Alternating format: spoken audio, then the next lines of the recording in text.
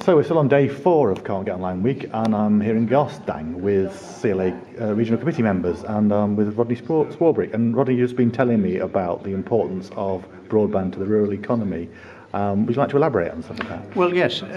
Clearly, we're looking to the future. There's going to be a huge need for people to communicate and not to consume fossil fuel.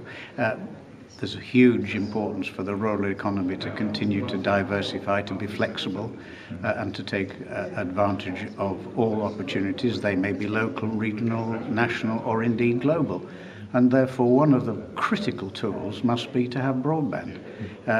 I am a low-techie man, very low-techie man, but I've come to appreciate that what the CLA is advocating must be taken to the heart of government and must be acted upon, and quickly. The current ability or the current inability to engage in this technology will indeed cost the rural economy a great deal of money and deny the nation of enterprise from a very important sector.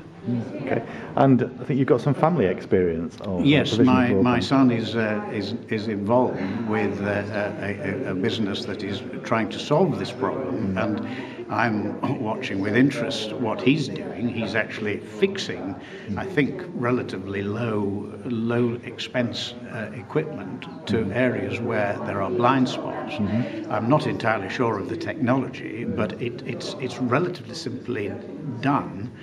Requires some ingenuity, but it at least is getting some people who are at the moment in blank spots connected, and that is the vital thing. But we've got to have more capacity.